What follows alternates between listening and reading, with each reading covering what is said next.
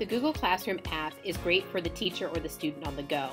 As a teacher, on the Classroom app, you have the ability to perform all the essential functions of the web-based Google Classroom. You'll notice that the look of the app is very similar to the web-based site. You can easily add or join a class from your main page. The navigation bar on the left allows you to toggle between classes that you are enrolled in and classes that you teach in one of your classes. You'll notice that the functionality is very similar. You can add an announcement, assignment, question, or reuse post. When creating an announcement or an assignment, you have the ability to attach an item from your link to Google Drive, a link, you can pick a photo or use your camera.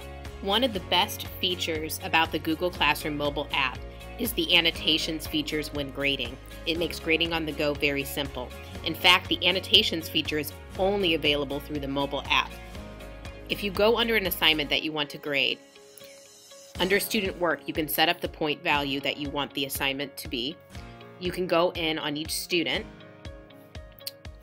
view his or her work, and leave feedback points. To use the annotations feature, open up a student's assignment. Once the student's assignment is open, use the pin icon at the top to write on top of the document. You can toggle between a pen, a marker, and a highlighter, and a text feature, all from the bottom. Write on top of the document to leave feedback. When you're ready to save the comments that you've made, hit the Save button at the top. This will create a PDF version for the student to view. The student will be able to see it when you return the assignment to the student.